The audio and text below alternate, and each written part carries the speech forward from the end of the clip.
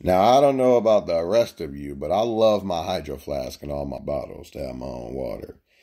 And I remember always needing to fill up on ice because I used to love to drink water and my ice used to melt because I used to sit around for a good deal, even in my hydro flask, which will last for what, about 12 plus hours, maybe just 12 minimum.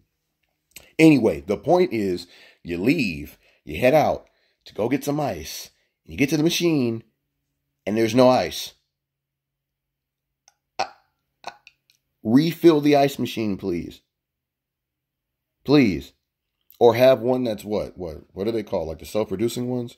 Because this particular venue did not have that when I really needed it, when we all needed it. And it was even worse when you saw that it's not even the employees' faults. It's the horrible people lazily coming in, getting ice and spilling it all over the place, and it just melts and becomes water again.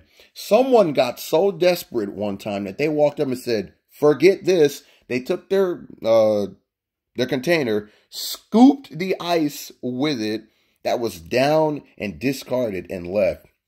Apart from throwing up in my mouth, I did admire him a little bit, prayed for him a little bit after that they didn't get sick, and then I just went back to my room. This is the Charles Jackson.